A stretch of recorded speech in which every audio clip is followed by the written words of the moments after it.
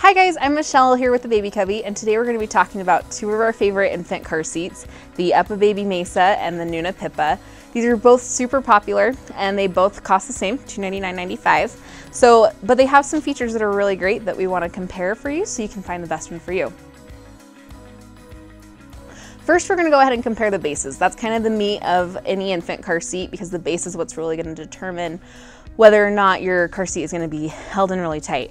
So to remove, both of these remove differently from their base though. The Mesa removes the traditional way. So it has this lever in the back that you're going to pull up and just take the car seat off. The Pipa, on the other hand, has an extra button on the base that actually releases it. So you're going to pull up on that and it's going to come off that way. In terms of car seat bases, both of these are super safe. So what kind of determines the safety of a car seat base is whether or not it has parts of it that will slow down a car accident and how easy it is to install. So the Pipa claims to have a 5-second install and then the Mesa claims to have a 10-second install. Both of these are super secure, they're super easy. So I'm just gonna show you real quick why they're so easy. The Mesa has your traditional tether latch. So if we take these out right here, you can see it's a tether latch connector, but it ratchets.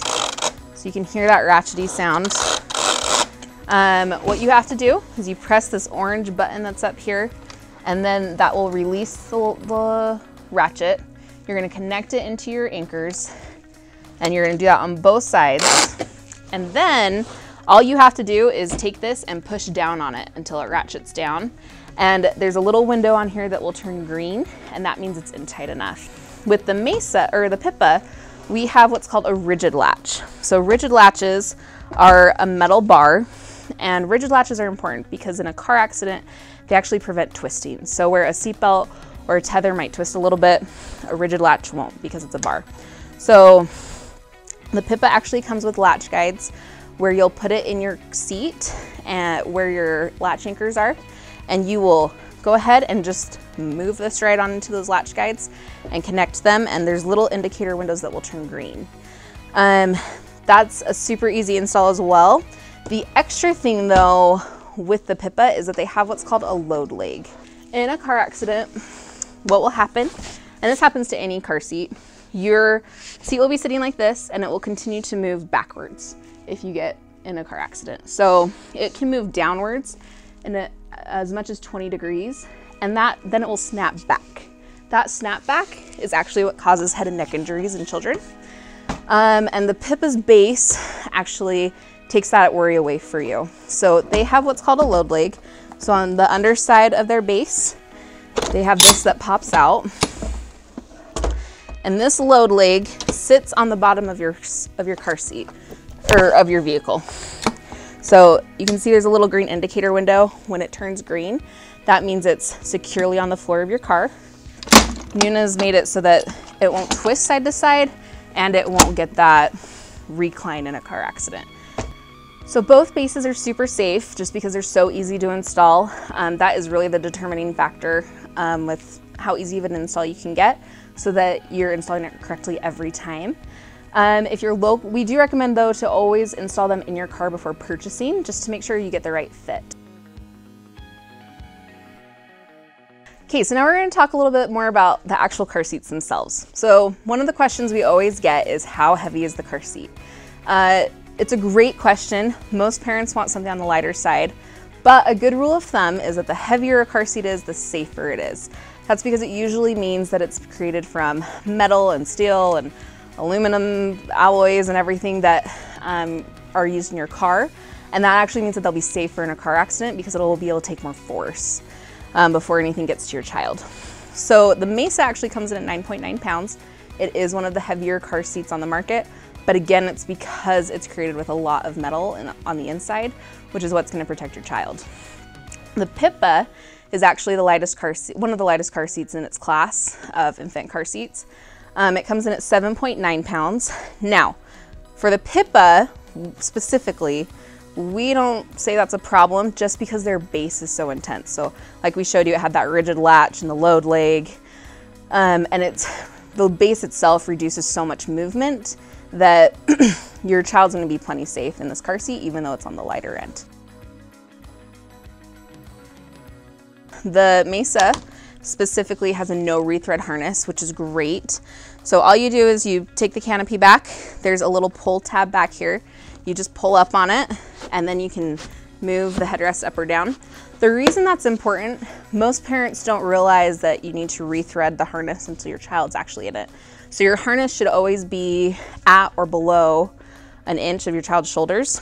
That's to ensure that they don't experience any like sharp upward movement in a car accident. So no rethread harness is nice because once you have your child in it, you can just pull up on that tab and move the headrest up and down to exactly where you need it to be without removing your child from the car seat. The Pipa has your regular rethread harness. These are also easy. Again, you just have to take your child out to do it. So you loosen the straps, you undo the tethers from the yoke, take them out, rethread them into the holes that you need, and then put them back on the yoke. And that's all you have to do. Super easy and super fast. You just have to take your child out to do it. So lots of parents ask us when you need to use an infant insert. It's honestly just to get a snug fit on your child. So you should use it until you can get a snug fit without having it. So the Mesa has a regular infant insert. They do have this nice headrest that will always stay in there. So because the Mesa's headrest is built in, they actually have built-in side impact protectors right here. So on either side of these is a side impact protector. That just means that there's material in here that's going to slow down the force of the accident before it hits your child. Okay, so the Pipa has a regular infant insert as well. It's all one piece instead of two. Lots of car seats have like a separate headrest and a separate body one. But then they have this low birth weight pillow, which is back here in the center. This pillow right here helps you get a snug fit for any child under 11 pounds. So again, the guideline is to only use it until you can get a snug fit without it, with just using the regular infant insert. They recommend no more than 11 pounds for using this, but it just slides right back in here. And you just Velcro it. It's also nice because it helps give your newborn a little bit more back support so that their neck is more up like this rather than like this, which a lot of the parents can get worried about, especially if you drive around a lot. Okay, in terms of weight limits, so this is another big one that new parents always ask us especially. You can usually use them past a year a little bit. Consumer Reports just came out with a study that says to not use it past a year. From their studies that they've done in their crash tests, they've actually found that children who are over a year in an infant car seat are more at risk for head injuries. So that being said, both these car seats do have a 32-inch height limit on them. Their head needs to be less or more than an inch below the top of the car seat. So this part of the car seat right here. The Mesa has a little bit higher of a weight limit. You can go from as low as 4 pounds up to 35, and the Nuna Pipa goes up to 32 pounds. Okay guys, so we've gotten to all the nitty gritty. So now we're just gonna go over a few of the like fun convenience features that both car seats have. So we already went through the no rethread harness that the Mesa has, which is fantastic. Another thing that the Mesa features is this button on top. This is actually for removing it from UPPAbaby strollers and some of the ones that just have adapters. So it's super nice because instead of like having to use 2 hands to like lift the car seat up and everything, all you have to do is press this button and it will come right off the stroller, which is so nice, especially if you have multiple children. As for the Pipa also features what's called a dream drape. So not only does it have this extra pop-out visor, but their canopy unzips to reveal this dream drape that magnetizes down.